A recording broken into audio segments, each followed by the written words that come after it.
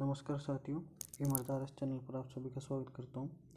और आज हम डिस्कस करेंगे आरपीएससी के कॉलेज लेक्चरर के इतिहास विषय के पेपर सेकंड के शुरू के 75 क्वेश्चन हम डिस्कस करेंगे।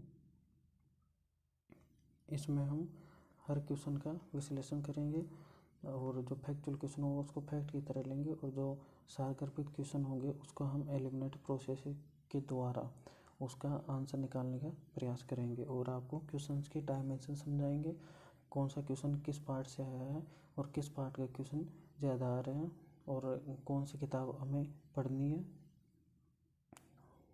और क्या पढ़े जिससे कि हम एग्ज़ाम में ज़्यादा से ज़्यादा सफलता प्राप्त कर सकें। इसके लिए आइए साथियों हम क्वेश्चंस डिस्कस करते हैं। तो पहला क्वेश्चन है,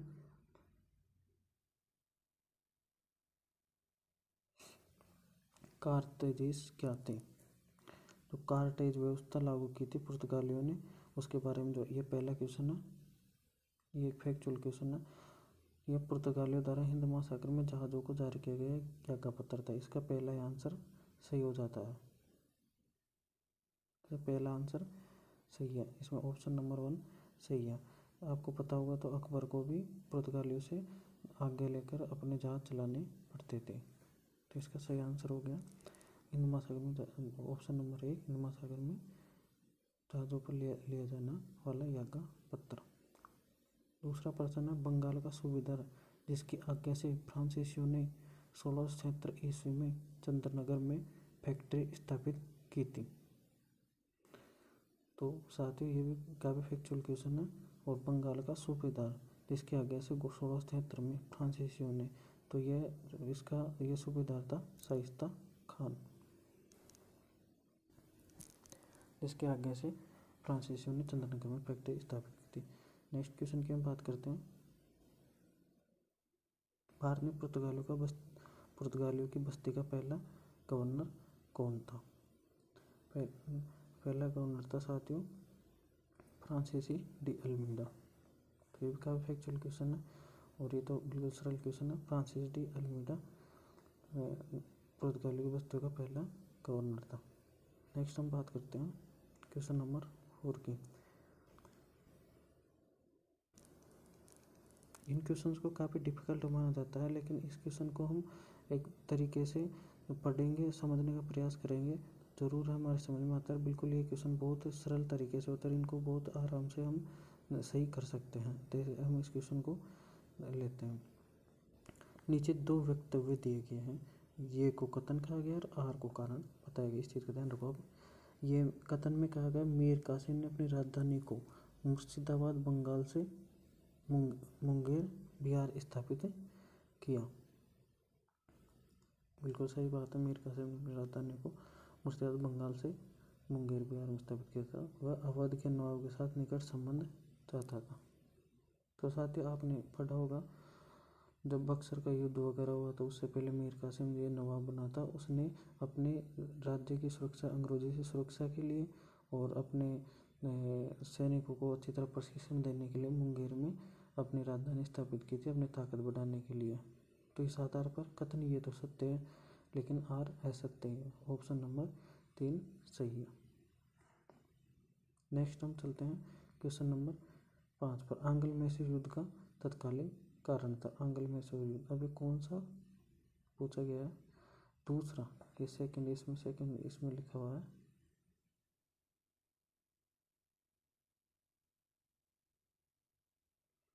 सेकंड। अब इंग्लिश को देख लेना चाहिए जहाँ हमें क्वेश्चन समझ में नहीं आई। देखते हैं आंग्ल मैसूर युद्ध का कारण। इसमें ये इस क्वेश्चन को आरपीएससी ने डिलीट कर दिया था, लेकिन हम इसका कारण ढूंढे तो उत्तरी सरकार और ब्रिटिश नियंत्रण,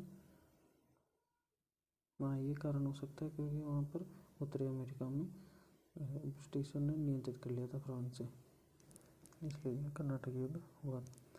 क्वेश्चन नंबर 6 की हम बात करते हैं, निम्नलिखित अवध के नवाबों को काल क्रमानुसार आरोही क्रम में व्यवस्थित कीजिए।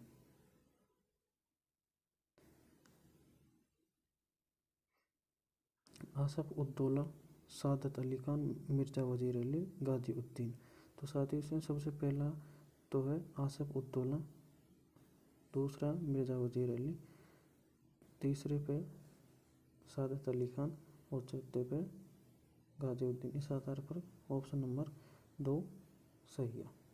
नेक्स्ट क्वेश्चन पर हम चलते हैं। मैच द फॉलोइंग करवा रहा है ये,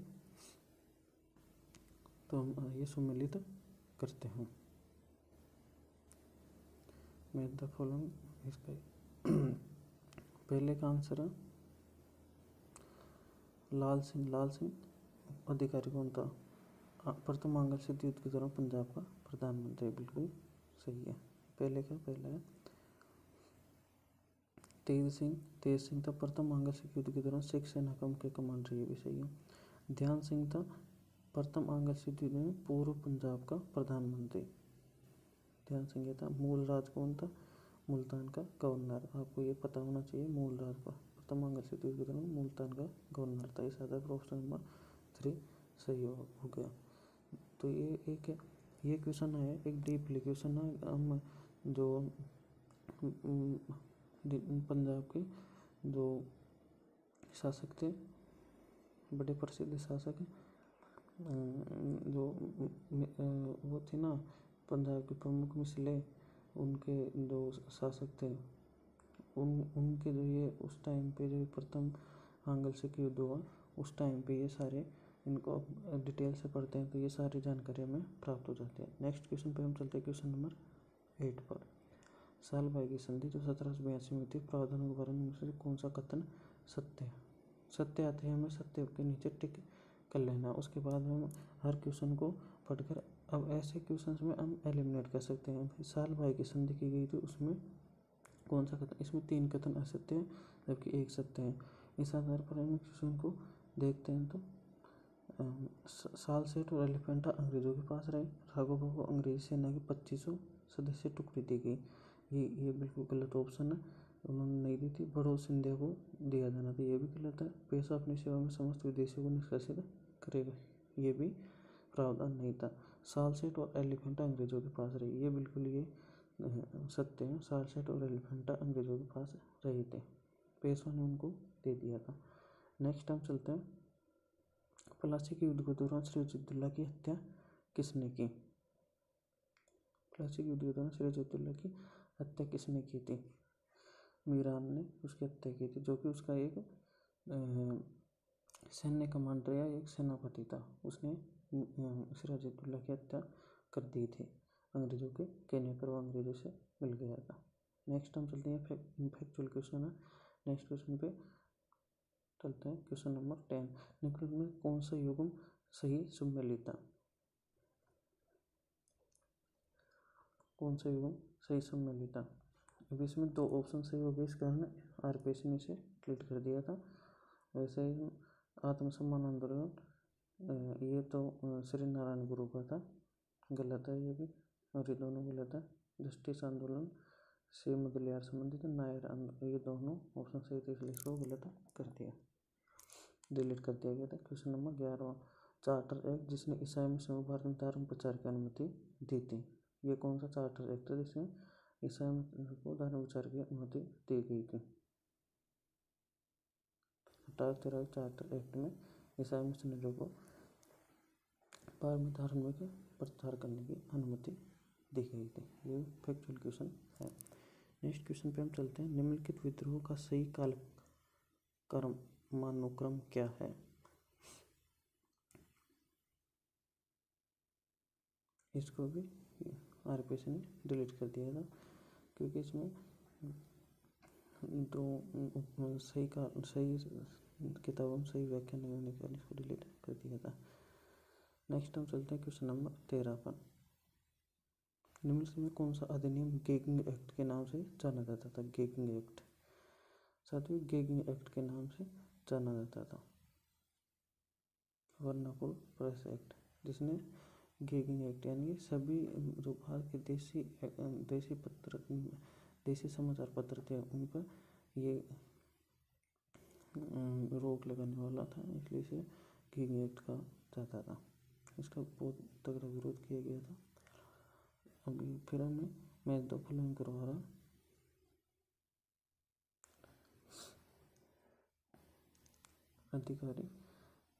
अधिकारी और भू राजस्व प्रणाली के बारे में हमें करवा रहा। ठीक है, तो हम बात करते हैं इसका जो होल्ट मैकेंजी था ना, इसके होल्ट मैकेंजी ने कौन सा दिया था? होल्ट मैकेंजी ने दिया था रेतवाड़ी व्यवस्था, रेतवाड़ी मालवाड़ी, होल्ट मैकेंजी द्वारा मालवाड़ी व्यवस्था की गई थी। और जो ठीक है, और जो थॉमस लॉ द्वारा स्थायी बंदोबस्त में सहायता की गई थी कॉर्नवालिस की, और अलेक्जेंडर लीड द्वारा रेतवाड़ी व्यवस्था की गई थी। और तीसरा गोल्ड स्मिथ द्वारा बॉम्बे योजना। इस आधार पर मिला सकते हैं। ये आमने सामने नहीं है इनका ऑप्शन, फिर भी हमें ध्यान रखना है। अब जैसे इसमें हमें होल्ट मैकेंजी का पता है, मालवाड़ी का, तो हमने डी में थर्ड, अभी दो क्वेश्चन, एक ऑप्शन ये और एक, दो ऑप्शन हमसे छाटने हैं, इन दोनों को एलिमिनेट कर दो।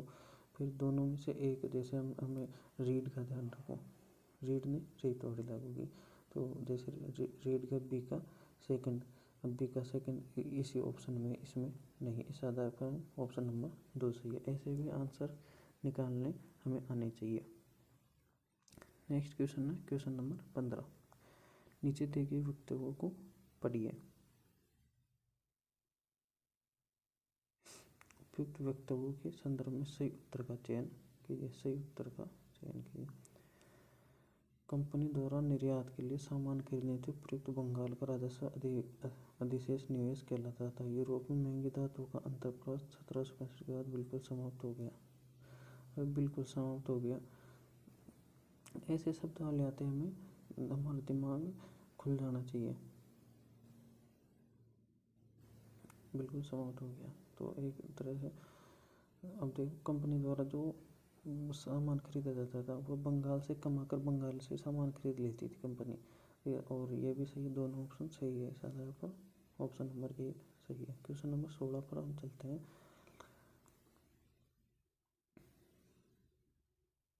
भारतीय परिषद अधिनियम 1820 के बारे में निम्नलिखित कथनों पर विचार कीजिए। पहला कथन, गवर्नर जनरल परिषद के अतिरिक्त सदस्यों की अधिकतम संख्या 12 प्रस्तावित की गई। बिल्कुल सही है। अतिरिक्त सदस्यों का कार्यकाल 1 वर्ष के लिए प्रस्तावित किया गया। ये भी सही। अतिरिक्त सदस्यों को परिषद की बैठक में तभी भाग लेने की अनुमति थी जब एक विधेयक पारित करना होता था। लॉर्ड कैनिंग ने बनारस के राजा और पाटलिया के राजा ये इसमें ये तीसरा है, जो परिषद तभी भाग लेने को जब विधेयक पारित किया। तीसरा गलत है और सारे ऑप्शन सही है। नेक्स्ट क्वेश्चन पर हम चलते हैं। भारतीय परिषद अधिनियम, इस आधार पर एक चीज़ आपको मैं बता दूं साथियों,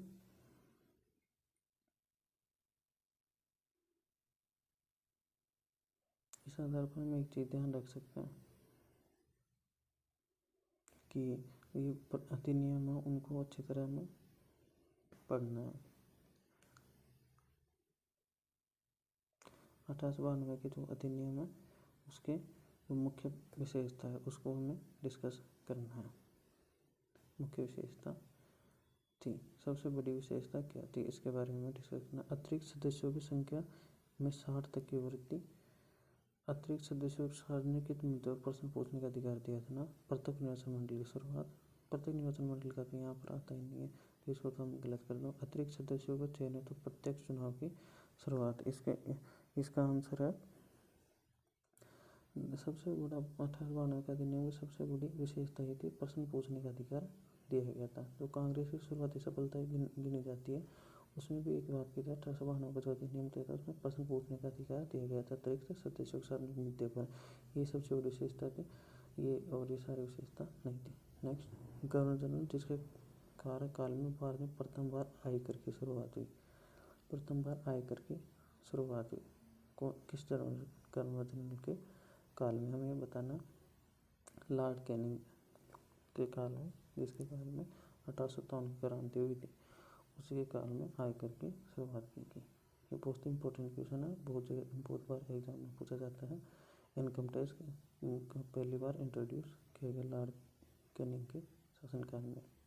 नेक्स्ट क्वेश्चन 19वां, इसमें निम्न में कौन सा कथन वैधानिक सिविल सेवा के बारे में सही नहीं है। सिविल सेवा के बारे में, स्टैट्यूटरी सिविल सर्विस के बारे में सही नहीं है।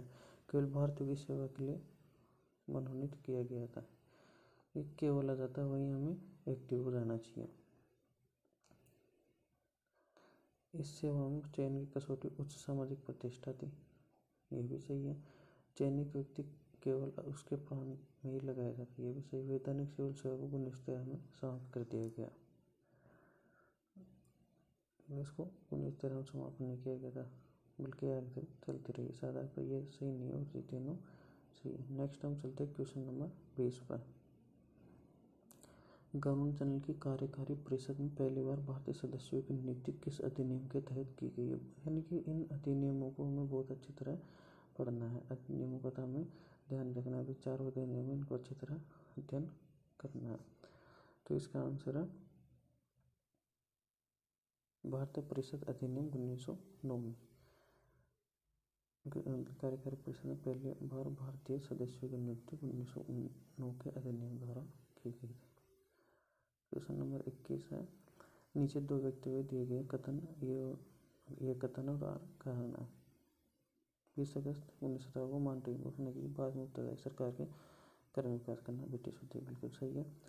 और मॉन्टेग्यू घोषणा होम रूल आंदोलन और प्रथम विश्व युद्ध के परिणाम था। प्रथम विश्व युद्ध का परिणाम तो कथन के संदर्भ में सही उत्तर का चयन कीजिए।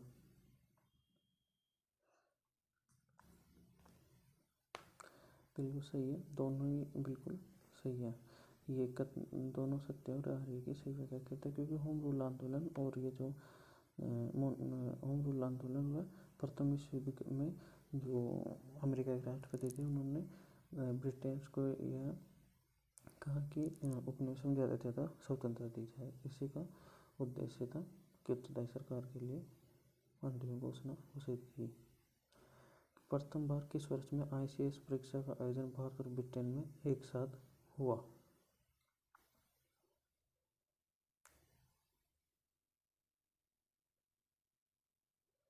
1922 में प्रथम बार ICS परीक्षा का आयोजन भारत और ब्रिटेन में एक साथ हुआ। ये फैक्चुअल क्वेश्चन है। नेक्स्ट क्वेश्चन पर हम चलते हैं, क्वेश्चन नंबर 23 पर।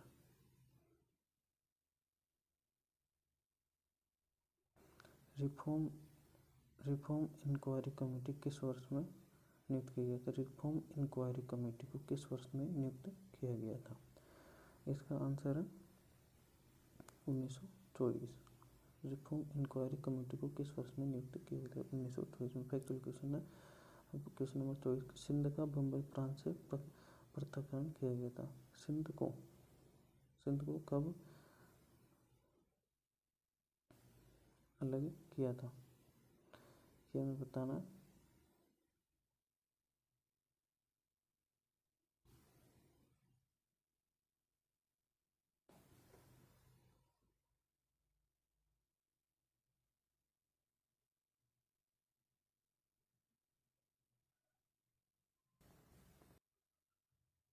नेक्स्ट क्वेश्चन नंबर 24, सिंध को बम्बई प्रांत से पृथक्करण कौन से अधिनियम के द्वारा किया गया था? तो इसका आंसर है भारत सरकार अधिनियम 1935 में सिंध को अलग, क्योंकि सिंध बहुत दूर पड़ता था, इसको अलग किया गया था भारत सरकार के अधिनियम के द्वारा। ठीक है, नेक्स्ट क्वेश्चन पर हम चलते हैं, क्वेश्चन नंबर 25 पर। नीचे दो वक्तव्य दिए गए कथन, ये कथन और इसका कारण है। जेल निर्माण की गारंटी प्रणाली के तहत कंपनियों को उसके पूंजी निवेश पर न्यूनतम 6% लाभांश की गारंटी दी गई थी, बिल्कुल सही है। इस गारंटी प्रणाली ने भारत में धन के बहिर्गमन में भारी योगदान दिया। भारी योगदान, सबसे बड़ा योगदान इसको नहीं कहा जा सकता है, क्योंकि इसका लाभांश का हिस्सा ज़्यादा नहीं गया था इसके द्वारा। तो इस आधार पर इसका आंसर है ये सत्य है और आर सत्य है और ये असत्य। सही, सॉरी दोस्तों, इसमें जानकारी में थोड़ा मिसकैलकुलेट हो गया। आर सत्य है और ये असत्य है। शायद 6% नहीं था, धन के बहिर्गमन में योगदान दिया, शायद 6%, 4%, 5% था, शायद 5% है। क्वेश्चन नंबर 26, निम्नलिखित में कौन सा सम्मिलित नहीं है? टेकन कृषि राहत अधिनियम, ये तो सम्मिलित है, बिल्कुल सही है ये तो। उत्तर पश्चिम प्रांत भूमि हस्तांतरण अधिनियम 1909, मध्य प्रांत भूमि हस्तांतरण अधिनियम 1916, पंजाब भूमि हस्तांतरण अधिनियम 1900। तो इसमें इसका आंसर है उत्तर पश्चिम प्रांत भूमि हस्तांतरण अधिनियम 1909। यह सही नहीं है और ये सारे सही है। नेक्स्ट हम चलते हैं फैक्चुअल क्वेश्चन है, क्वेश्चन नंबर 27 पर। ब्रिटिश शासन के दौरान कृषि के व्यवसायीकरण के कारण को चुनिए। कृषि के व्यवसायीकरण के कारण हम बताने, बात कच्चे माल के प्रदाय के रूप में सीमित कर दिया। परिवहन के बेहतर साधन ने कृषि उत्पादन के व्यापार को सुगम बनाया, ये बिल्कुल ये सही कारण है। बुरा देशों के भुगतान का मौद्रीकरण, ये भी सही है। इंग्लैंड में औद्योगिक क्रांति, ये इसमें क्वेश्चन नंबर 27 में चारों कारण सही है, क्योंकि आप आराम से इनका पता लगा सकते हैं, आराम से देख सकते हैं सारे कारण कृषि व्यवसायीकरण के लिए जिम्मेदार थे। नेक्स्ट क्वेश्चन नंबर 28 पर हम चलते हैं।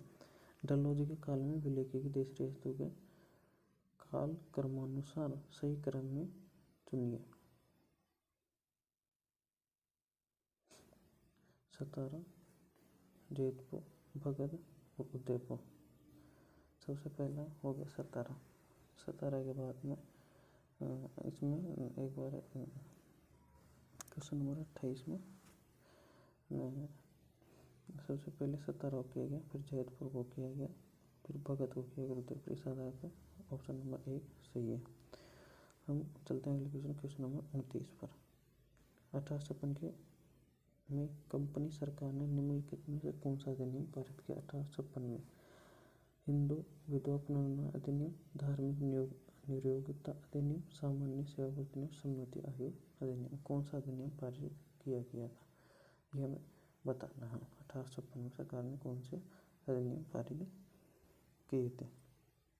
ये 3 अधिनियम पारित किए थे। सम्मति आयोग वाला ये 1800 बाद में किया गया था, 1892 के लगभग किया गया था। हिंदू विधवा 1856 में, धार्मिक नियोक्ता 1856 में, सामान्य सेवाभर्ती ऑप्शन 2 सही है। नेक्स्ट क्वेश्चन पर हम चलते हैं। ये भी नेक्स्ट क्वेश्चन है क्वेश्चन नंबर 30। इसमें हमें सैन्य अधिकारियों के नाम दिए गए, उन्हें उसके जो जिस समय पोस्ट पर था उसको निर्धारित करना है। तो हम निर्धारित करते हैं। इसमें सबसे पहले कर्नल मिशेल बहरामपुर स्थित, इनका थर्ड से बहरामपुर स्थित 19 इन्फेंट्री के कमांडिंग ऑफिसर थे, ठीक है। और जनरल हिरेसी की बात करते हैं तो बैरकपुर में स्थित 34 यूनिट इन्फेंट्री कमांडिंग ऑफिसर थे। जनरल हेविट थे मेरठ के कमांडिंग ऑफिसर।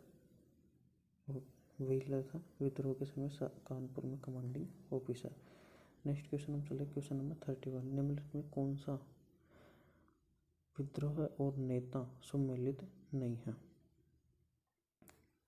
मुंडा आंदोलन का बिरसा, ये तो सही है। संथाल का कानूर से, तो ये भी सही है।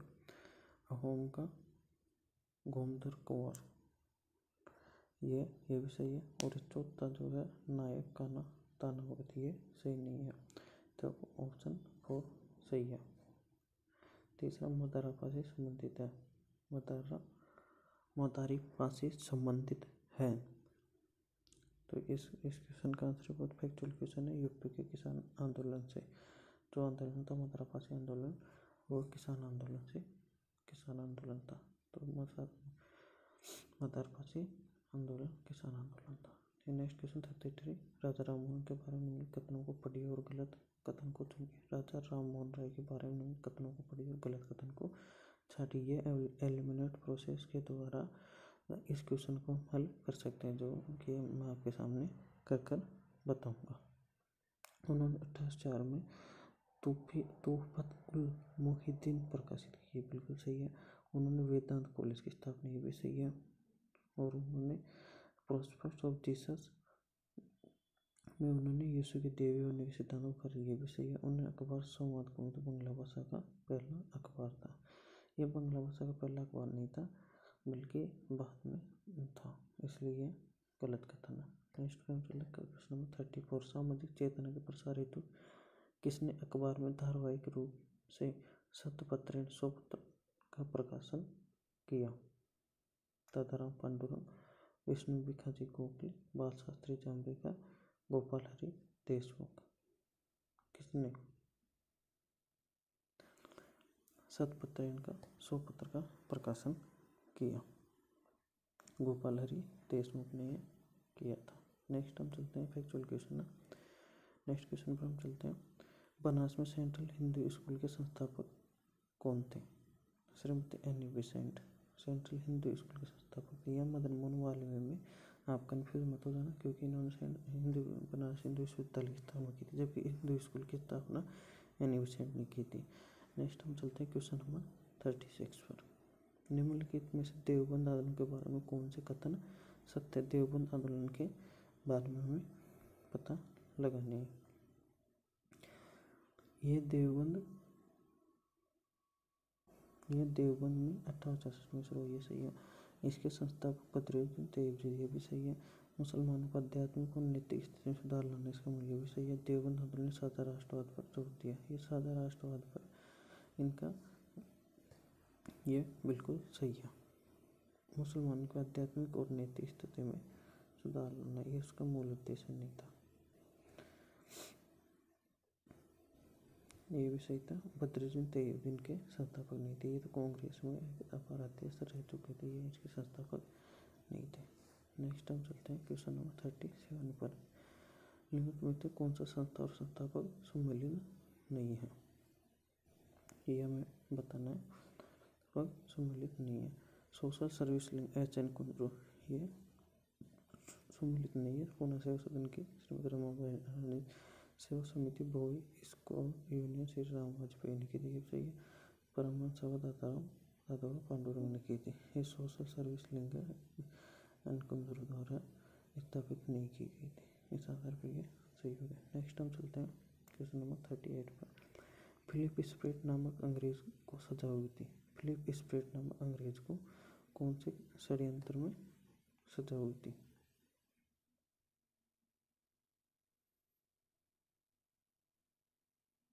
मेरठ षड्यंत्र केस में इस फिलिप 3 अंग्रेजों को सजा हुई थी। आपको पता हो तो उसमें फिलिप स्प्रेट नामक अंग्रेज को भी सजा हुई थी, जो उनको साथ देने के कारण सजा हुई थी।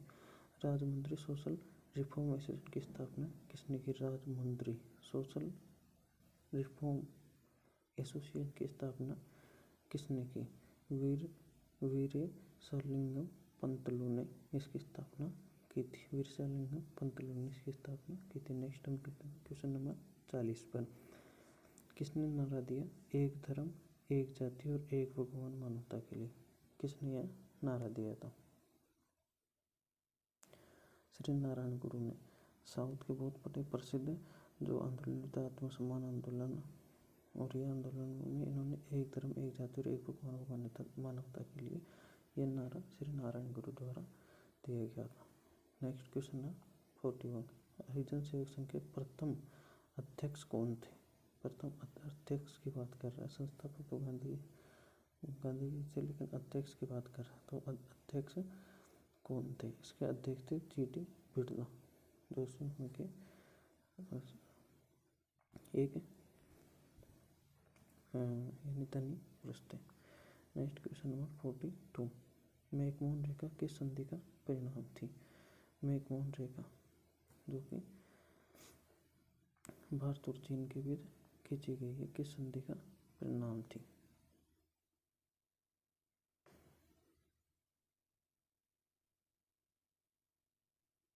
शिमला कन्वेंशन 1914 में जो हुआ था उसका परिणाम था मैकमोहन रेखा, जो भारत और चीन के बीच में खींची गई है। शिमला कन्वेंशन 1914 में जो, और फिर भारत 1914 में ये जो तिब्बत था, भारत और वास्तविक रूप से भारत और तिब्बत के बीच में खींची गई थी। तिब्बत और भारत के बीच में यह बॉर्डर बन गया। भारत को कुछ व्यापारिक सुविधाएं प्राप्त जो अभी नहीं है।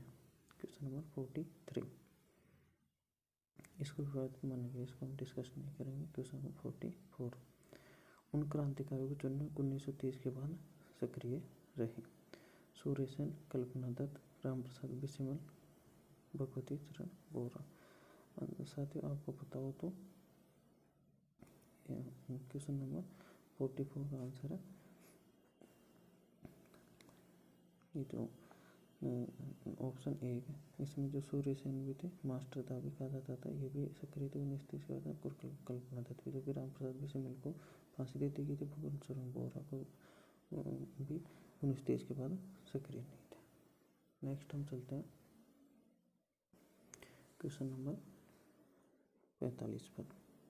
कलकत्ता विश्वविद्यालय आयोग ने निम्नलिखित में से कौन सी सिफारिश नहीं की थी? नहीं की बात है यहाँ पर की जा रही है। इसमें भी एलिमिनेट प्रोसेस के द्वारा आंसर निकाल सकते हैं। ढाका में आवासीय विश्वविद्यालय की स्थापना की, ये सिफारिश भी उन्होंने की थी। योग्य विद्यार्थियों को ऑनर्स पाठ्यक्रम ये सुविधा ये सिफारिश भी उन्होंने की थी। विद्यार्थियों के शारीरिक विकास हेतु निदेशक शारीरिक शिक्षा की नियुक्ति ये भी कही थी।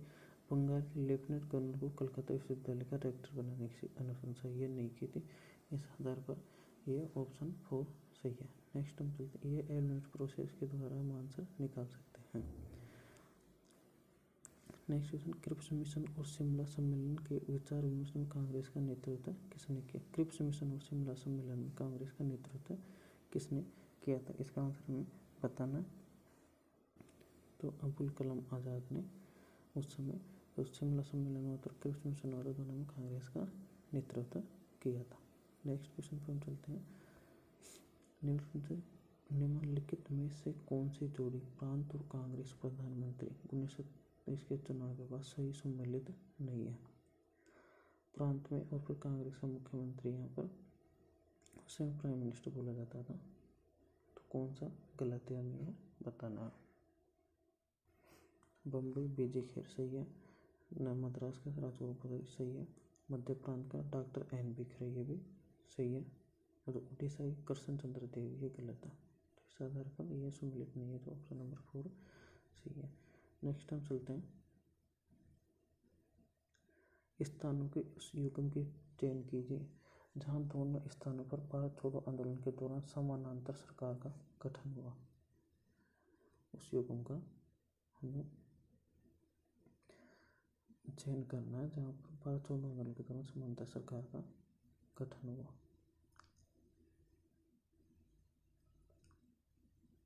सत्तारा तालचर उड़ीसा में ऑप्शन नंबर 1। यहाँ दोनों में भारत छोड़ो आंदोलन के दौरान ये सब जगह हुआ था, लेकिन ये अलग अलग कारणों से मैदानपुर और बनारस ये जो बलिया इसमें 1857 के समय हुआ था, जबकि सत्तारा और तालचर उड़ीसा में 1942 के स्वतंत्रता भारत छोड़ो आंदोलन के दौरान समानांतर सरकार की स्थापना। क्वेश्चन नंबर 49, संविधान सभा के अंतरिम अध्यक्ष कौन थे? संविधान सभा के अंतरिम अध्यक्ष कौन थे? अंतरिम अध्यक्ष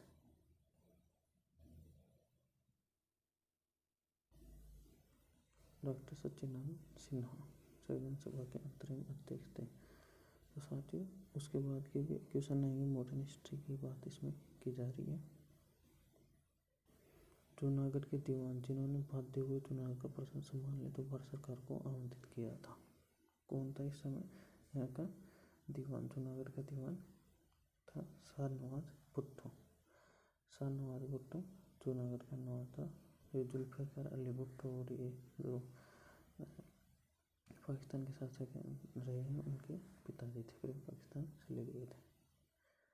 नेक्स्ट हम चलते हैं क्वेश्चन नंबर, नारा विश्वास करो आज्ञा पालन करो लड़ो संबंधित है। विश्वास करो आज्ञा पालन करो और लड़ो संबंधित है, फांसीवाद से संबंधित है ये नाटक। यहाँ पर हमें विश्व इतिहास से संबंधित क्वेश्चन भी आ चुके हैं, फांसीवाद से संबंधित है। नेक्स्ट क्वेश्चन है, नीचे तो व्यक्ति दिए गए ए में कथन और आर को कारण कहा गया है। लावेल मुसोलिनी समझौता 1925 ने उत्तरी अफ्रीका में इटली को कई लाभ दिए। फ्रांस इटली को जर्मनी के साथ जाने से रोकना चाहता था।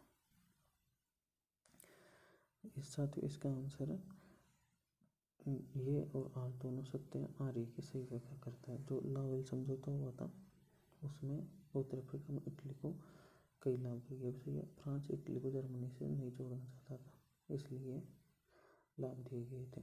इटली की विदेश नीति में लेबेनसराम क्या था? लेबेनसराम क्या था इटली?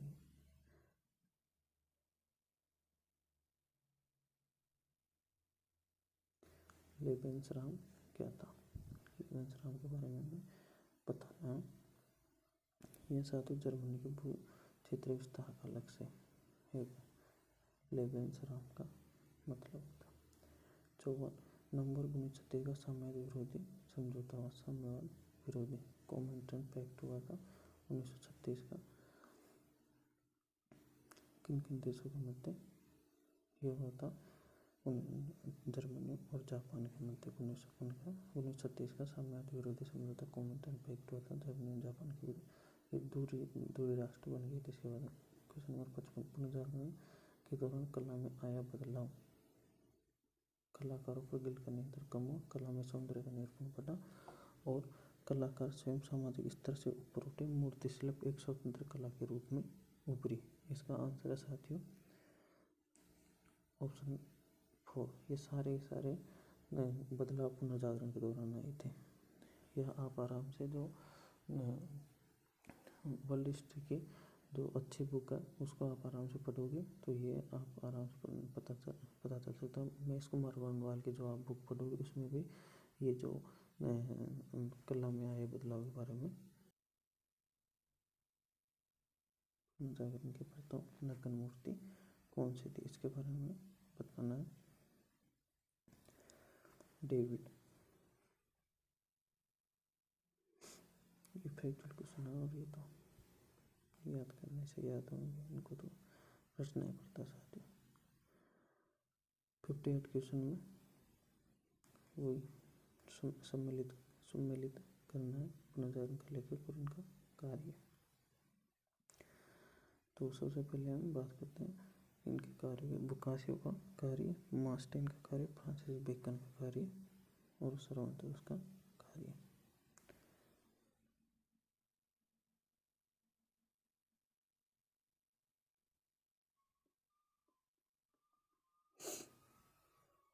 सर्वांतोस का था डान की छोड़ और फ्रांसिस बेकन का था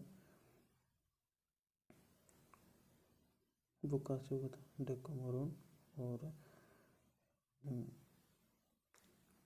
मास्टेन का था ऐसे फ्रांसिस बेकन का नोवम ऑर्गेनम। तो साथियों के ये दोनों तो हमें पता ज़्यादातर किताबों में दिए गए हैं। ये दोनों तो हम आराम से पता चल सकते हैं। इन दोनों के आधार पर हम इस क्वेश्चन का आंसर आराम से कर सकते हैं। एक 4 नंबर क्वेश्चन क्योंकि सर्वंतोष का मुझे पता था डान की चोट को, इस आधार पर हम किसी चौथा ऑप्शन को मिला के हम इस क्वेश्चन को आराम से कर सकते हैं। नेक्स्ट चलते हैं क्वेश्चन नंबर 59 पर। निम्नलिखित में से कौन सा अमेरिकन बस्ती और संस्थापक सम्मिलित नहीं है इसके बारे में बताना है। कनेक्टिकट रोजर विलियम ने इसकी स्थापना नहीं की थी और ये सारे सही है। ये काफी एक्चुअल क्वेश्चन है। Next question number 7। नीचे 2 वक्तव्य दिए गए हैं, ई को कथन कहा गया और आर को कारण गया। प्रोटेस्ट आंदोलन का मूलभूत सिद्धांत कैथोलिक पुजारीवाद पर आपत्ति थी। प्रोटेस्ट आंदोलन ने सार्वभौम पुजारीवाद के सिद्धांत का समर्थन किया। तो साथियों ये आर तो मुझे सही नहीं लग रहा, एक बार इसका आंसर बताता हूँ। इसका ऑप्शन फर्स्ट सही है। प्रोटेस्ट आंदोलन का मूलभूत सिद्धांत कैथोलिक पुजारीवाद में जो कमी थी उसके आधार पर प्रोटेस्ट आंदोलन शुरू होता है, आप सबको पता ही होगा। और प्रोटेस्ट आंदोलन ने सार्वभौम पुजारीवाद के यानी सार्वभौम पुजारीवाद के यानी सभी लोग पूजा कर सके इस सिद्धांत का प्रतिपादन किया था। Protestant movement support the principle of the universal प्रीस्टीट्यूड। ठीक है, नेक्स्ट हम चलते हैं क्वेश्चन नंबर 61। मूरबर्ग कोल्हे की ख्याति। मूरबर्ग कोल्हे की ख्याति यह लूथर और ज्यूंगली के बीच एक बहस थी। मूरबर्ग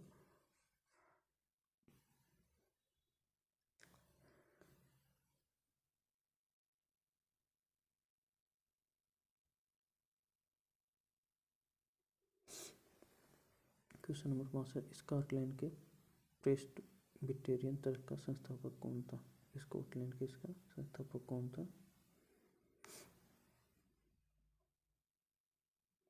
जॉन नॉक्स इसका संस्थापक था। पूरा फैक्चुअल क्वेश्चन है और किताब को रट के याद किया जा सकता है। कॉनकॉर्डेट क्या था? कॉनकॉर्डेट।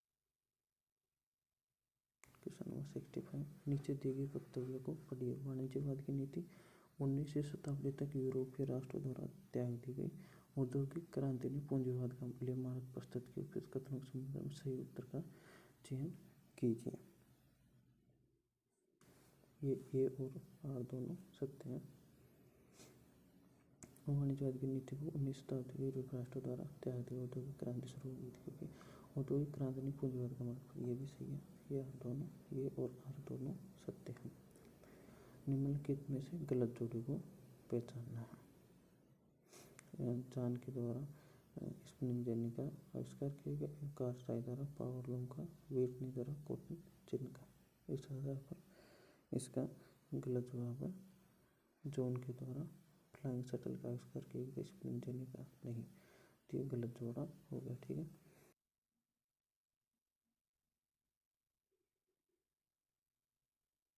अमेरिकी बस्तियों को ब्रिटिश सेना पर किए गए व्यय का एक हिस्से में भुगतान करने के लिए बाध्य किया गया। क्वार्टन गति नियम में द्वारा यह कहा गया था। बलिस्टिक का बहुत अच्छे क्वेश्चन है। बलिस्टिक बहुत ज़्यादा आ रही है तो आपको इसको बहुत अच्छे तरीके से कवर करनी होगी।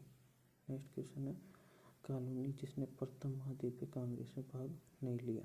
प्रथम महाद्वीपीय कांग्रेस जो कि अमेरिका में हुई थी, इसमें किसने भाग नहीं लिया था? कौन से ये कौन सी कॉलोनी थी जिसने भाग नहीं लिया? इसका आंसर है जॉर्जिया ने इसमें भाग नहीं लिया था। जॉर्जिया ने अपने ये साउथ में था और इसने अपने को अलग, यानी कि जो क्रय युद्ध शुरू हो गया था उसके बाद में इन्होंने इसमें भाग नहीं लिया था। नेक्स्ट है, क्रांति पूर्व फ्रांस को निम्नलिखित में से किस वित्त मंत्री ने मुक्त व्यापार नीति की अनुपालना का सुझाव दिया?